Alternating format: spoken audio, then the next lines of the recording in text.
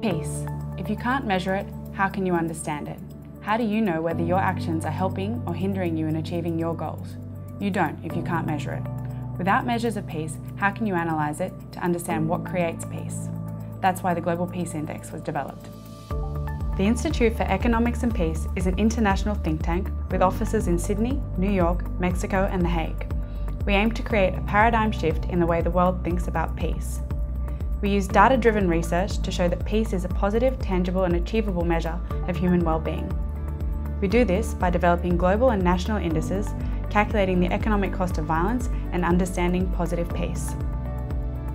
Our research is used by governments, academic institutions, think tanks and non-governmental organisations such as the United Nations, the OECD, the Commonwealth Secretariat and the World Bank.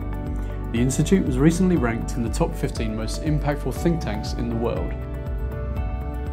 The Global Peace Index provides a holistic measurement of peace. It now ranks 163 countries, covering 99.6% of the world's population and has done so for 10 years.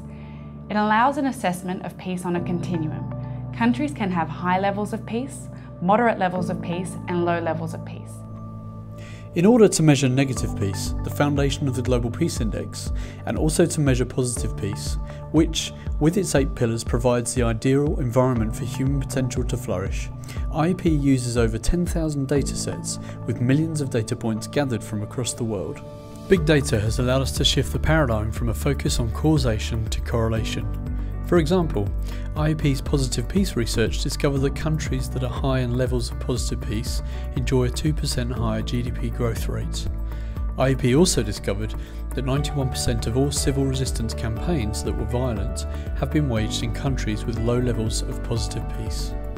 Using a statistical analysis of over 4,000 datasets, IEP has developed a conceptual framework known as the Pillars of Positive Peace. These pillars outline a system of 8 factors that work together to build positive peace and provide a roadmap to overcome adversity and conflict in order to build lasting peace.